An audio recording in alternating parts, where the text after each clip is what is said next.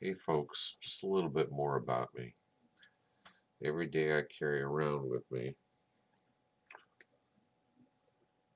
pocket constitution.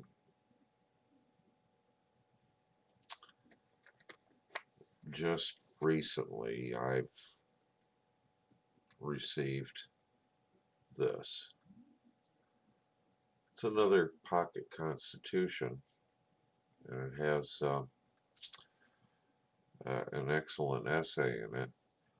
But in it, it also has a speech that I don't think gets nearly enough attention. I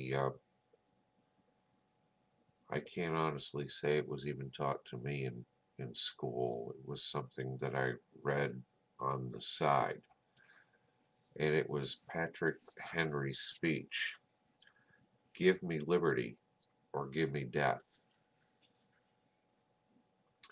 No man thinks more highly than I do of the patriotism as well as the abilities of the very worthy gentlemen who have just addressed the House. But different men often see the same subject in different lights, and therefore I hope it will not be thought disrespectful to those gentlemen if, entertaining as I do opinions of a character very opposite to theirs, I shall speak forth my sentiments freely and without reserve. This is no time for ceremony. The question before the House is one of awful moment to this country. For my own part, I consider it nothing less than a question of freedom or slavery, and in proportion to the magnitude of the subject ought to be the freedom of the debate. It is only in this way that we can hope to arrive at truth and fulfill the great responsibility which we hold to God in our country.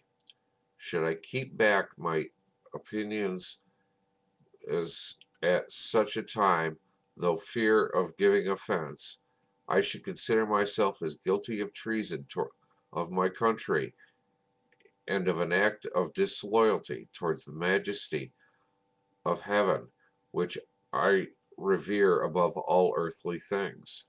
Mr. President, it is natural to man to indulge in the illusions of hope. We are apt to shut our eyes against a painful truth and listen to the song of that siren till she transforms us into beasts. Is this the part of wise men engaged in an arduous struggle for liberty?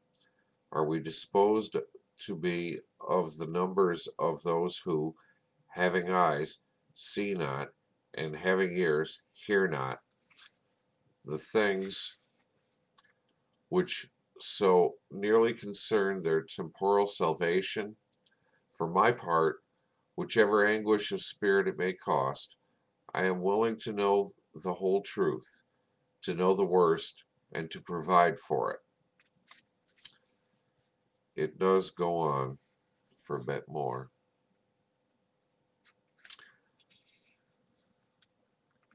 but it winds up with this: "It is in vain, sir, to extenuate the matter.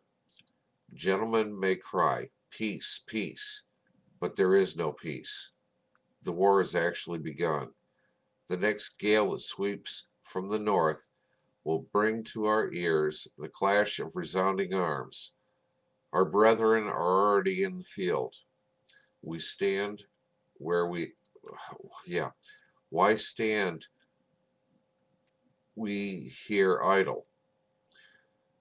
What is, yeah, okay. What is it that gentlemen wish?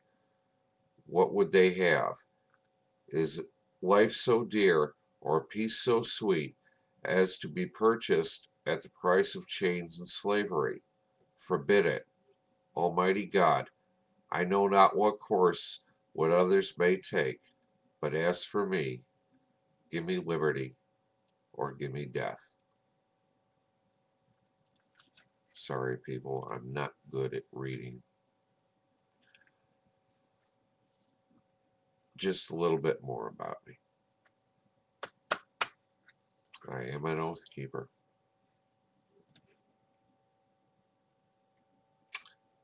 And, well, very libertarian leaning person.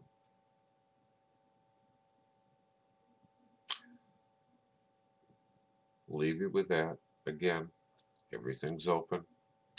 Leave a video. Leave your comments. Won't be blocked. I want to hear from y'all. Please. Peace.